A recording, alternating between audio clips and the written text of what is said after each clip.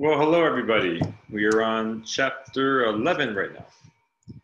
And chapter 11 is where we're going to start on the nervous system. And of course, the nervous system is us. So basically, our nervous system comprises both the conscious and unconscious part of our, I guess you can say, body control system. Now what's interesting is that our consciousness is really only a small part of our brain. The majority of our brain is responsible for subconscious processes. But anyways, we're going to learn quite a bit about it today. And we're going to start with talking about, let's see where I am on the outline, nervous system organization. So system just refers to any kind of process where nerves communicate with the brain or nerves communicate with the rest of the body. It is a very well-honed system. Okay, so if you look here, we're going to do a nervous system organization. You're going to see that we start with the nervous system. So this is the nervous system as a whole. That's right, nervous system.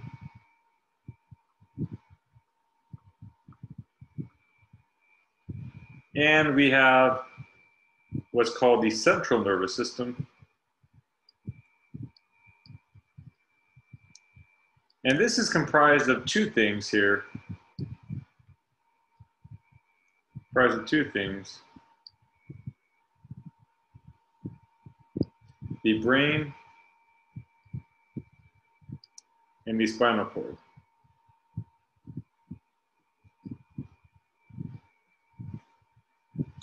Now, on the other hand, we have something called the peripheral nervous system. Peripheral. And this comprises both what we call the somatic. And the somatic is anything that involves movement of skeletal muscles. Somatic is anything that gives information to the skeletal muscles to contract. And also we have the autonomic. Auto means self, of course, autonomic. And the autonomic is going to be separated into two further categories. Sympathetic, which many of you have heard the term fight or flight response. And parasympathetic, many of you have heard the term rest and digest. And more or less, it just depends on whether your body thinks that it needs to fight and run from a grizzly bear, or if it's okay just to eat, restore energy, digest food, and excrete wastes. Because of course, if you are really running from a grizzly bear, which I hope happens to none of you, including myself, then you definitely do not want to have a sudden urge to stop on the side of the road and urinate. Now, neurons are going to be the main. They are the cells that comprise the nervous system. And anyways, there's three factors here, and the one is extreme longevity.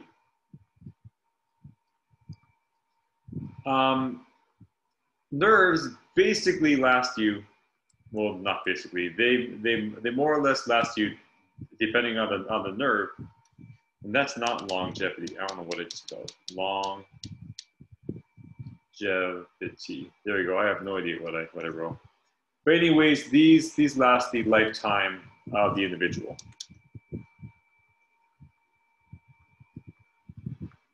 And they work basically very close to the day that you were born. Of course, over time, the synaptic signaling is not going to become as efficient. Which is why as people get older, the reflexes slow down, because it isn't quite good at transmitting information like it did when you were younger, or if you are younger, definitely cherish it. Next is a term that we call and mitotic. And this means that once you have a neuron, you have a neuron. It does not undergo mitosis. And if you remember your basic bio, mitosis is when two cell or one cell divides into two identical cells that we call daughter cells. Nerves do not do this. Neurons do not regenerate. Now, some of you may have said, well, wait a second, I had a surgery done and my face was numb, and then a couple months later, feeling restored. Nerves can repair themselves, but they cannot make new ones via mitosis. And last one is exceptionally high metabolic rate. This basically means that they require a high amount of glucose and oxygen.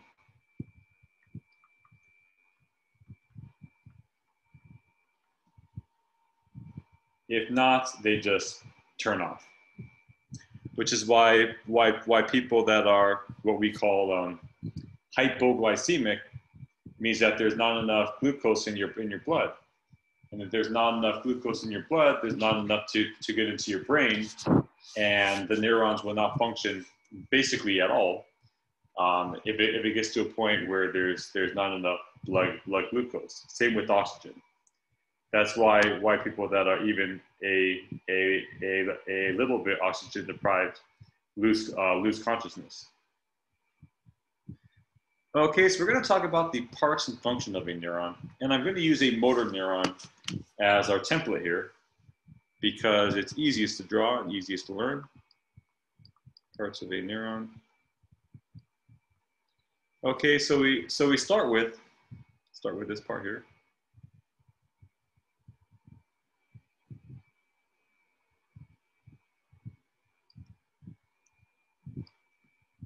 And this is called the dendrite. And what dendrites do is that they receive information from other neurons. So this receives the signal. And now this part here is actually the living part of the cell. And we call this the cell body.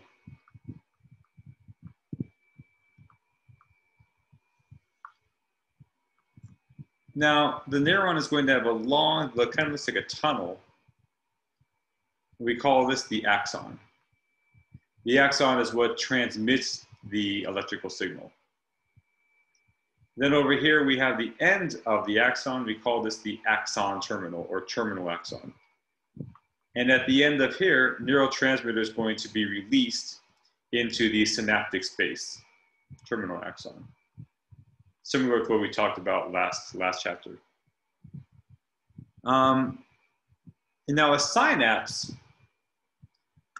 is a space between a neuron and either a tissue or another neuron.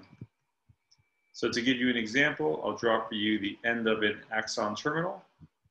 So this is a terminal axon. Terminal axon. And then this is going to be the dendrite of a opposing neuron.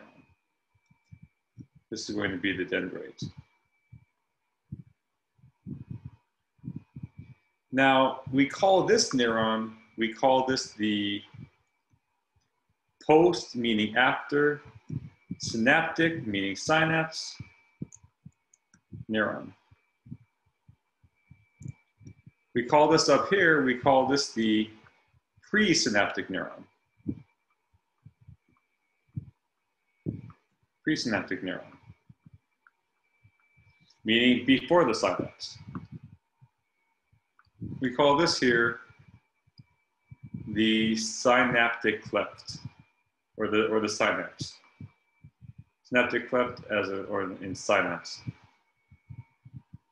Now, you'll see here on the study guide or the outline I put down, neurons act as a valve. Now, a valve is anything that ensures one-way flow. Once again, a valve is anything that ensures one-way flow. And what happens is that neurotransmitters, they diffuse from a high concentration, as we know, to a low concentration, so they can't go backwards. And then they bind to receptors on the postsynaptic neuron. So basically what happens is that signals, as we talked about briefly in the previous chapter, signals are going to be released from the presynaptic neuron. These are neurotransmitters. They're going to bind with the receptors on the postsynaptic neuron. That's how they act as a one-way valve. Now, neurons also transport things. So if you need to write this down, you can always pause the video. So neurons also transport things. We call this neuronal transport. Probably not going to be super surprising to you. So now that we've talked about the terms, I don't really need to go over this too much more. So now we're going to talk about neuronal transports. Now what's going to happen is that neurons, their job is to make signal molecules called neurotransmitters. And the goal is that they're trying to get these neurotransmitters to the axon terminal where they can be released into the synapse. And there are different ways for this to happen. So there's three types of neuronal transport. The first is called slow anterograde. Slow anterograde. Antero means forward.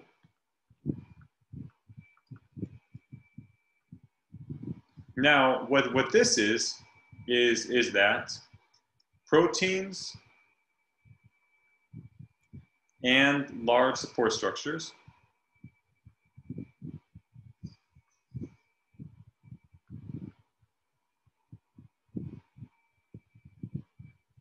move from cell body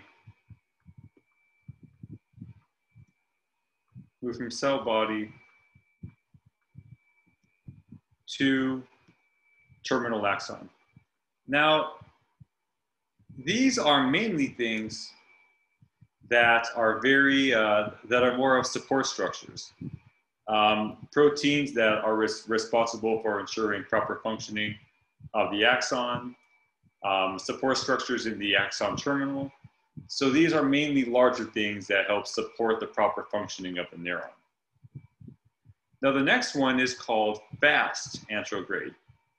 And it's called fast anterograde because it's easier to move something small than something large. So fast anterograde is quicker movement. And as I said, once again, this is from the cell body to the axon terminal. And fast anterograde is mainly neurotransmitters. So keep in mind, everything is made in the cell body because the cell body is actually the living part of the cell. And a neuron, make no mistake, it may look cool, but it is a cell. Okay, now on the other hand, sometimes the neuron's going to take back things to recycle. We call this retrograde. Retro is to go back. And this is materials sent back to the cell body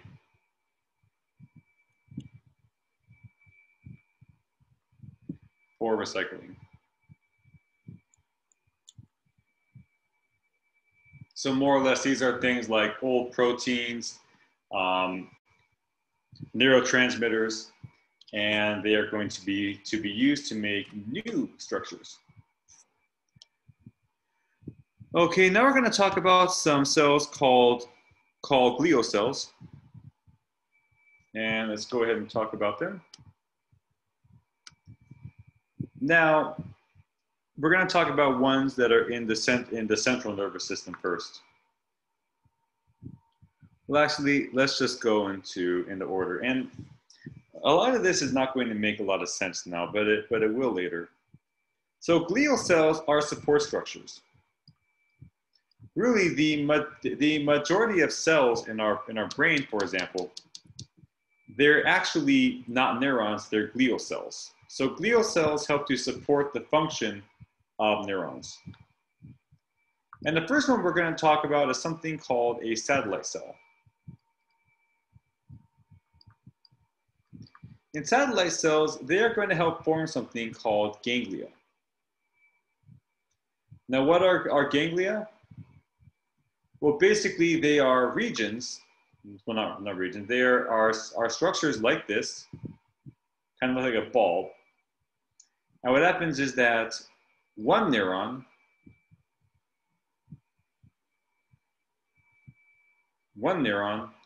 is going to synapse with as many as 30 other neurons. It's a terrible example, but think of it like a mother cat feeding a bunch of baby cats. Is you have one source of information, but many are going to receive it. So you're going to have up to 30 other neurons that are going to receive the signal. The site of this happens at the ganglia, and this is comprised of satellite cells. It's a process called divergence, which we'll talk about either in this chapter or a different one. The next one is called a Schwann cell. Schwann cell. So Schwann cell. And what these do is that they are going to form what's called myelination.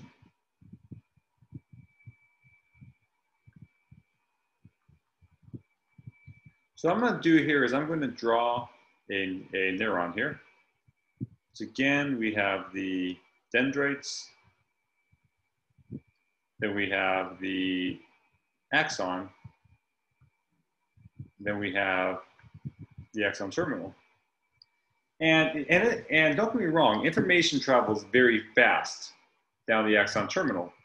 But it could happen faster if we have something that can increase the speed of the transmission. And basically, some neurons, they have these cells on them in red, I'll say, called a Schwann cell. And the Schwann cell is going to produce kind of a fatty covering called myelin, like this. And what this does is it's going to actually increase the speed of transmission. So this myelin is as I said, a fatty covering that kind of wraps around the axon. And its job is to increase speed of transmission. Now, next thing is going to be called an astrocyte. And astrocytes, they're only found in the central nervous system. So you have astrocytes, they are only found in the central nervous system. What they do is that, and it's really hard to really classify what an astrocyte does because they do so much. Astro stands for star-like. So it supports. First, it helps to form the blood-brain barrier. The blood-brain barrier is a highly selective barrier that only allows certain things to diffuse into the brain and vice versa. It also supports neuron communication, and we're not entirely sure how. The book has some ideas about it. Neuron communication. So basically, they are support structures. So if I'm going to draw here a neuron,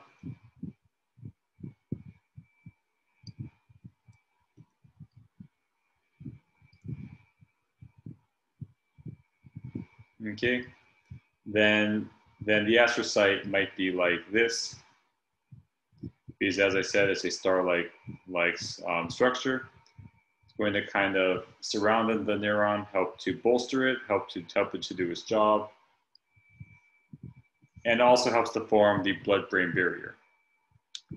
So like, if this is the cells that make up blood vessels, like so.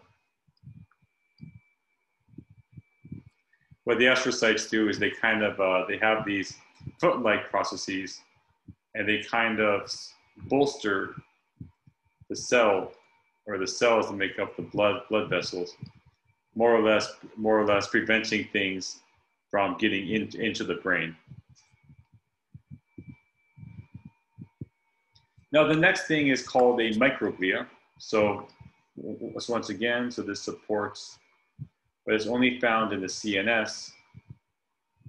Same with this thing called a glial cell. No, what am I saying? Microglia. And microglia, they are a form of macrophage. So they are a form of macrophage.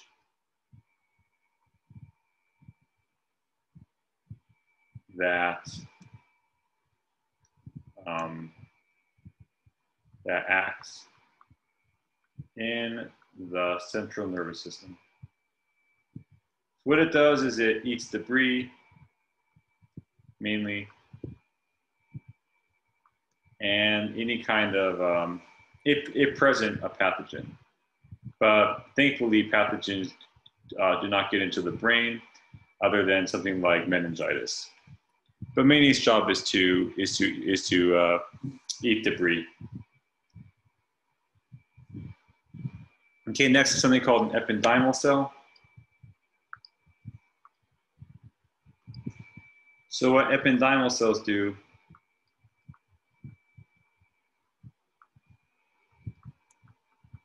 is that they are going to surround certain parts of the brain that secrete what we call cerebrospinal fluid, or CSF. We'll talk about that later. Okay, and next is something called an oligodendrocyte. And I'm going to go through this quickly. Oligodendrocyte. And what these do is that they are actually going to act, so they are going to surround neurons in the CNS and secrete myelin. So more or less, they do the same exact job as Schwann cells do, except Schwann cells are only in the peripheral nervous system, and oligodendrocytes are only in the central nervous system. But they both basically do the same job. Okay. So now we are going to talk about a neuron reflex arc. 1 second here.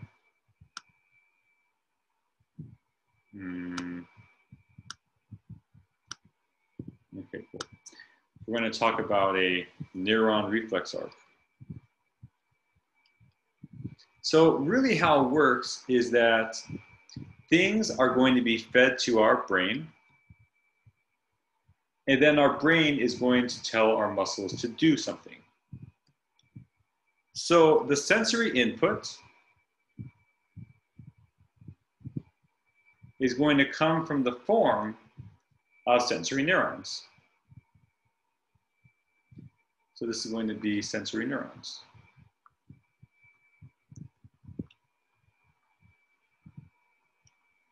Then we have the integrating center, which is usually the brain, but it can be the spinal cord too. I'll put on brain and spinal cord. And then lastly, we have motor output. We have motor output.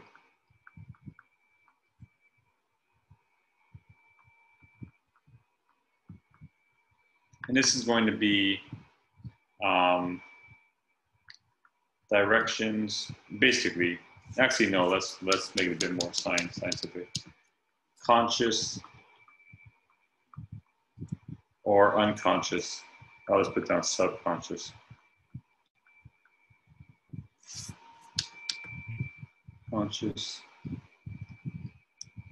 response. Meaning that you could be smelling something tastes good, and your brain will interpret that. The subconscious part of it is that you'll begin to salivate. Maybe your heart rate will go up if you really are excited about what's being cooked, and you're going to decide to get up and go get some food.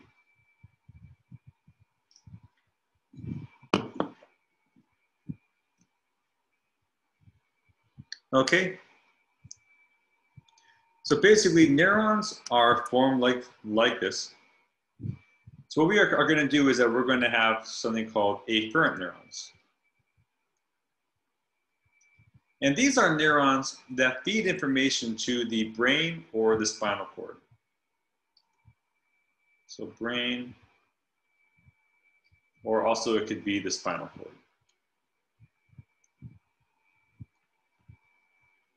So this is called neuronal organization. Neuronal organization.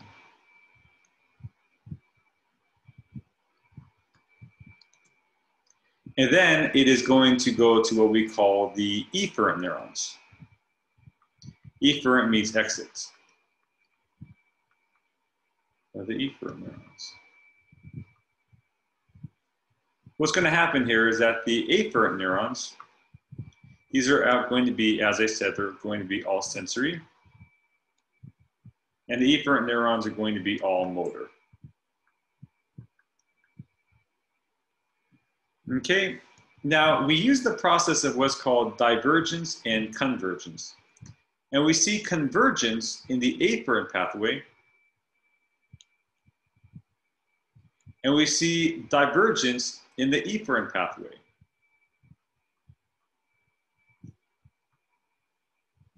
Because what happens here is that, for example, you have many sensory neurons that are going to meet in ganglia, and they're going to diverge or come together into fewer and fewer neurons until there's only one going to the brain. This is called convergence. Now, when information leaves the brain, we have something called divergence. And what happens here is that now you have one source of information that's given to 2, given to 4, given to 8.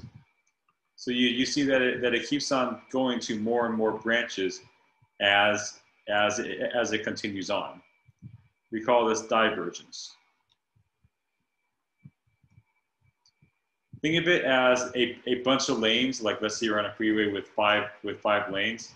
They're doing construction, so they center you into one lane, and then it is going to separate into like five lanes again.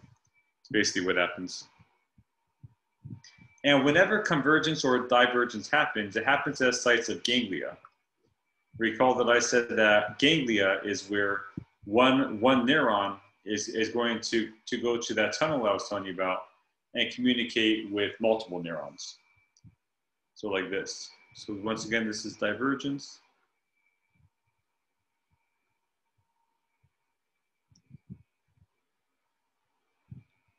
And it's going to release information that's going to be taken by a bunch of different axons.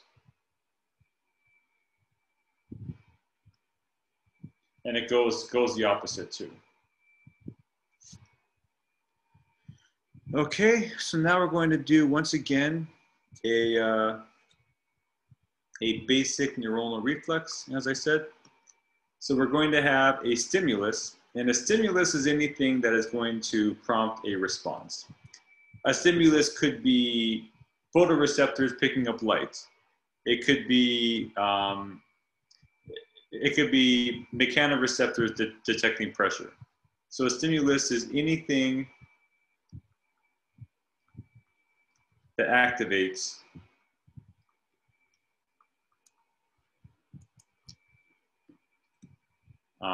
sensory neuron.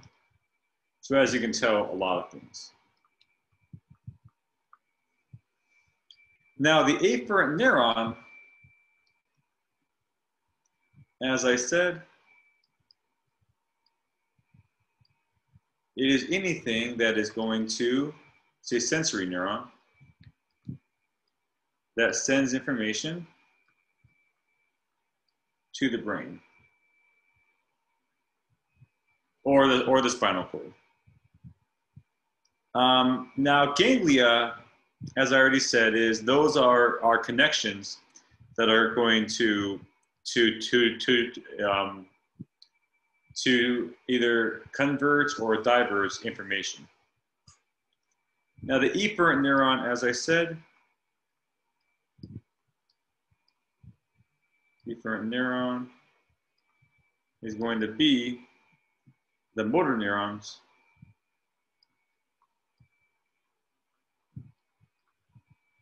and then you have the target tissue, which is going to receive the information. So it is the tissue that is activated. So for example, it could be smooth muscle in your stomach. It could be skeletal muscle in your feet. It could be cardiac muscle in your heart. And then the response is how the muscle movement changes. So the response is basically what happens to the muscle. What happens to the muscle. And this is the basic neuron reflex arc. Okay. Now we already talked about the steps of neuronal transmission, so I'm not going to go into that too much. But what I'm going to do now is talk about the physiology of neuronal communication.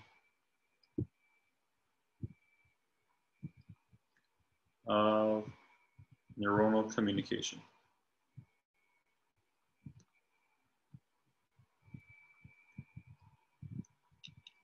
Okay, and I don't want to go into this too much because we already have a lot of stuff to go over. And you also have a lab practical to study for.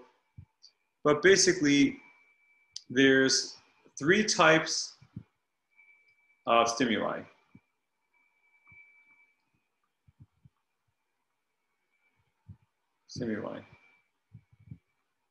We have either physical,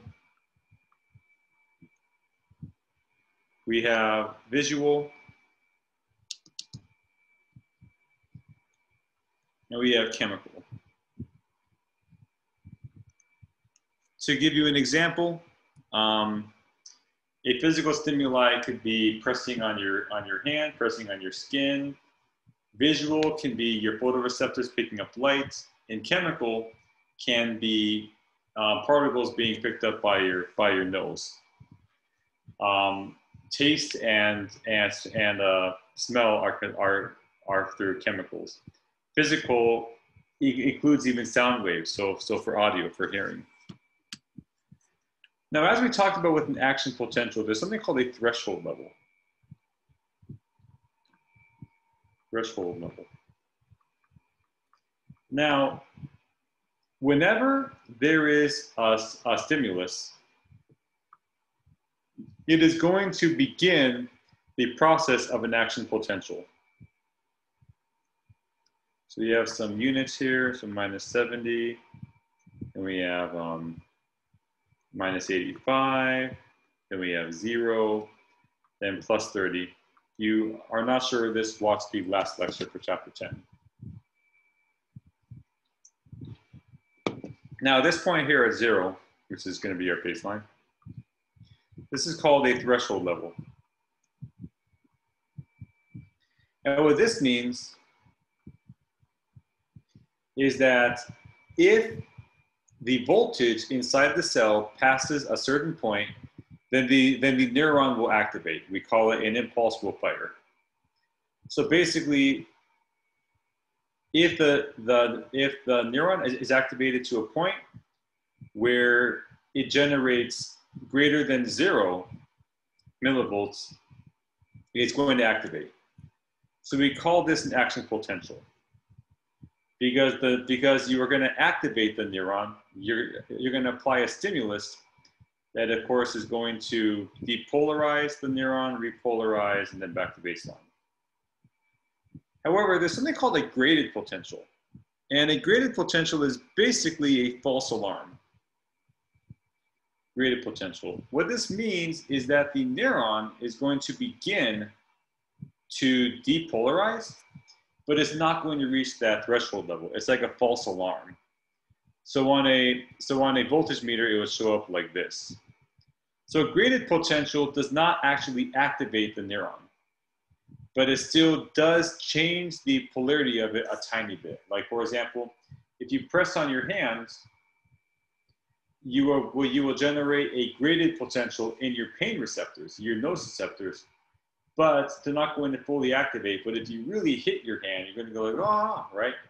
And that's because the stimulus was sufficient to activate the nociceptor.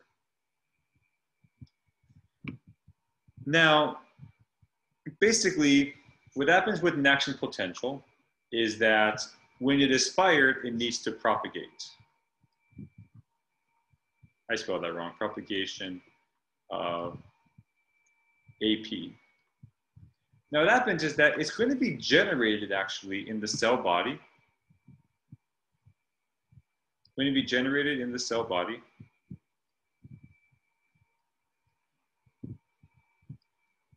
Okay. And so this is where the AP is going to be generated, and it's going to actually travel down the axon as a wave. Then at the end, you're going to have release of neurotransmitters. So this is basically where the calcium channels open. NT will be abbreviated for neurotransmitter.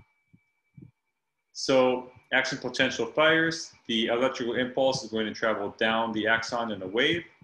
Then at the end, it will release the neurotransmitter. Now, as far as stimulus strength goes, so action potentials are never more or less intense. What this means is that they always are going to be fired the same. What determines, though, is what we call frequency.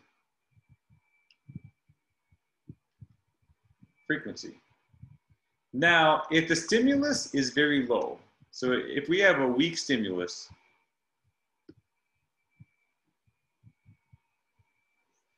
you might have action potentials fire like this. So here you have an action potential, action potential, action potential, action potential.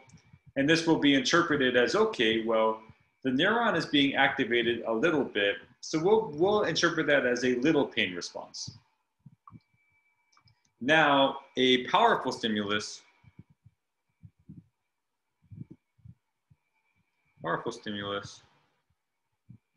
is the frequency is going to increase a lot. Action potential, action potential, action potential, action potential.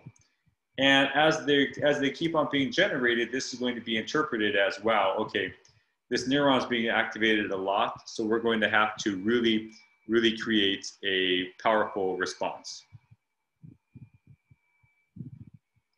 Okay, and that is going to be our part on chapter 11.